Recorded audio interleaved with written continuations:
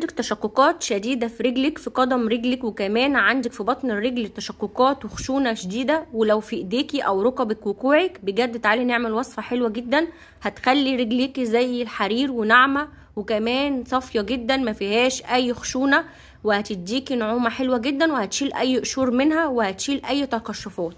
يلا اعملي لايك واشتراك في القناه وفعلوا الجرس عشان كل جديد يوصلك مني اول باول، وما تنسيش شير لاصحابكم عشان يستفادوا معانا وكلكم تستفادوا، وشيري لصاحبتك علشان تستفاد معانا لو هي عروسه كمان تعمل الوصفه دي، جميله جدا وبتخلي رجليكي ناعمه طول الاسبوع. جربوها بجد هتدعولي عليها. يلا بينا نشوف الوصفه الجميله دي.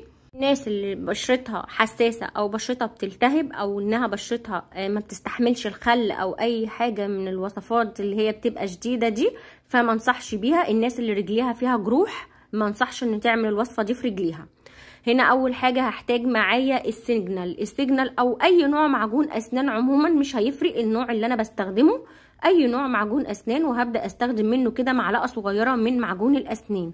بينعم وبيدي ترطيب وبيدي كمان انتعاش حلو جدا للرجل، وكمان بيطهر ويعقم الرجل. طبعا تنفع الوصفه لرجلك، لايديكي، لكوعك، لركبك، اي مكان انت حابه تفتحيه، وكمان تنفع لتحت الابيضين لو انت بشرتك مش حساسه. هحط عليها معلقه من النشا او الكورن فلاور، بيفتح وبيبيض وبيزيل اي شوائب مثلا زي التسبغات والكلف والنمش، لو انت مثلا عندك بشرتك لون ولون بتوحد لون البشره. هبدا اخففها كده بمعلقتين ميه ورد. ميه الورد من الحاجات اللي بتدي توريده، وكمان بتنعم البشره، وكمان بتدي نضاره غير طبيعيه، وكمان خصوصا لو انت هتعمليها في رجليكي هتديكي توريده حلوه جدا، لانها من الحاجات اللي بتدي ريحه للوصفه، وكمان بتدي تعقيم ونضاره حلوه جدا في البشره.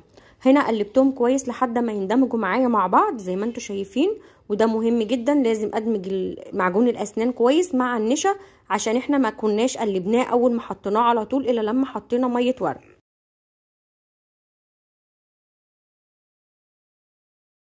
تمام كده. بعد ما قلبتهم كويس ودمجتهم، هنا بقى هبدا اضيف عليهم معلقتين ملح طعام عادي جدا.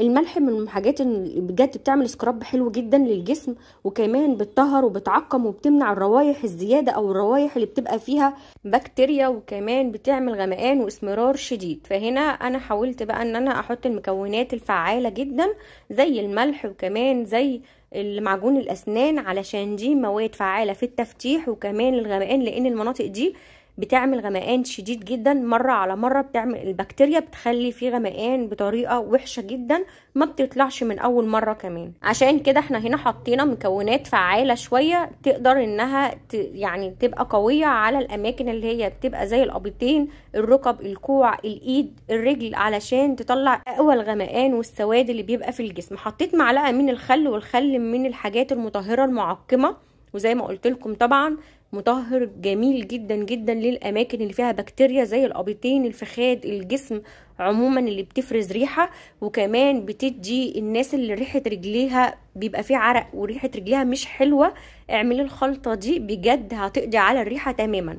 هبدا اضيف كمان معلقه من النشا عشان القوام بتاعها يتماسك شويه، ما يبقاش سايل معايا، لان انا عايزاه يكون كريمه شويه.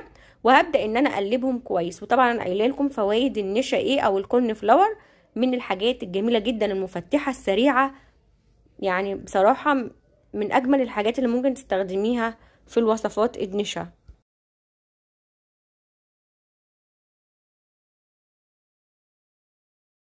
هنا قلبتهم كويس جدا، بصوا بقيت ناعمه معايا. واهم حاجه الوصفه هنا بتعتمد على التقليب.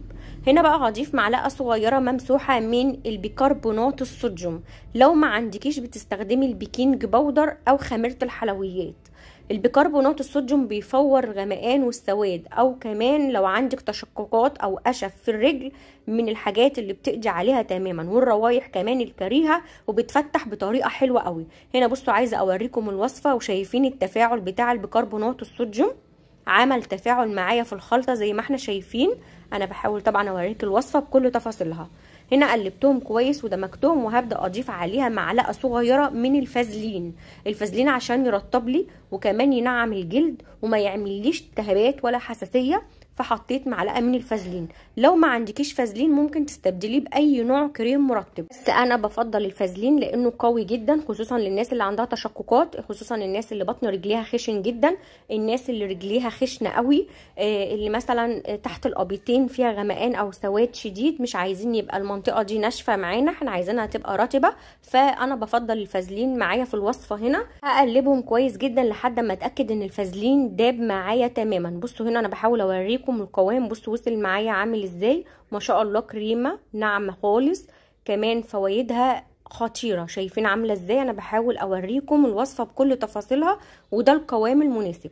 هنا هجيب اي كيس بلاستيك بتاع السندوتشات او اي كيس عندك عموما يكون نضيف، تمام. وهبدا ان انا بقى اجيب الخلطه بتاعت القمر دي، وهبدا ان انا ادهنها على ايديا، رجليا، بطن رجلي. حاولي كده وانت بتدهني ادهني كل رجليكي وبطن رجليكي من فوق وتحت. ايديكي بيبقى من جوه ومن بره، يعني بطن ايدك وظهر ايديكي. تحت الابيضين ادهني طبقه كويسه، الفخاد ادهني طبقه كويسه. طبعا رجليكي وايديكي هنلبس فيهم كيس بلاستيك. قبل ما البس كيس بلاستيك لازم اكون دهنه طبقه محترمه زي ما انت شايفه كده. شايفين طبقه كده تكون مليانه، وابدا البس الكيس بلاستيك. الكيس البلاستيك هتلبسيه في ايديكي ورجليكي. طب تحت الابيضين ممكن البس اللي هو الاسترتش، الف عليها الاسترتش بتاع السندوتشات. عارفين اللي هو استرتش السندوتشات ده، اللي هو اللي بنلف فيه السندوتشات، هو ده ممكن تلف عليه. طب لو ما عندكيش مش مشكله، تقدري ان انت تسيبي الوصفه تنشف معاكي من ربع ساعه لنص ساعه لحد ما تنشف تحت الابيضين وبين الفخاد كويس جدا. وببدا ان انا اشطفها بميه من الحنفيه. اهم حاجه الناس اللي بشرتها حساسه ما تستخدمش الوصفه الا لما تعمل تيست صغير عشان تتاكد انها مش هيحصل لها حساسيه او التهابات. طب لو انا بشرتي مش حساسه اقدر استخدم الوصفه في اي مكان انت حابه تستخدميه عادي جدا. الناس اللي بشرتها حساسه ممنوعه. طبعا بصوا انا سبتها وبعد كده هبدا ان انا اشيلها بالطريقه دي. هنا بقى الخطوه دي مهمه جدا، ان انا اعمل مساج او حركات دائريه بعد ما اشيل الكيس بعدها بنص ساعه، عشان اتاكد ان الوصفه اتشربت في جسمي كله. هنا بعد ما غسلت ايديا، هنا بصوا عايزه اوريكم اللمعان اللي في ايديا من الفازلين والترطيب حلو جدا جدا. طبعا ده مهم جدا ان انا قلتلك تحطي الفازلين، وده عشان خاطر الخطوه دي.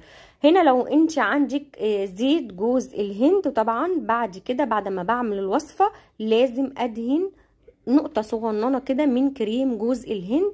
ريحه حلوه جدا جدا لتحت الابيضين، بيمنع العرق، بيقعد فتره طويله جدا مفيش عرق، بيدي ريحه حلوه للجسم. ادهني كده في ايديكي ورجليكي بجد. حاولي انك تكون عندك زيت جوز الهند، ده من الحاجات المفيده اللي بتدي ريحه للجسم غير طبيعيه. بس كده، ويا رب تكون وصفتنا سهله وبسيطه وعجبتكم. ما تنسوش تجربوا الوصفه واكتبوا لي في الكومنتات وقولوا لي رايكم ايه بعد ما جربتوها، وهستنى الكومنتات بتاعتكم. ما تنسوش اللايك والاشتراك في القناه وفعلوا الجرس. باي باي.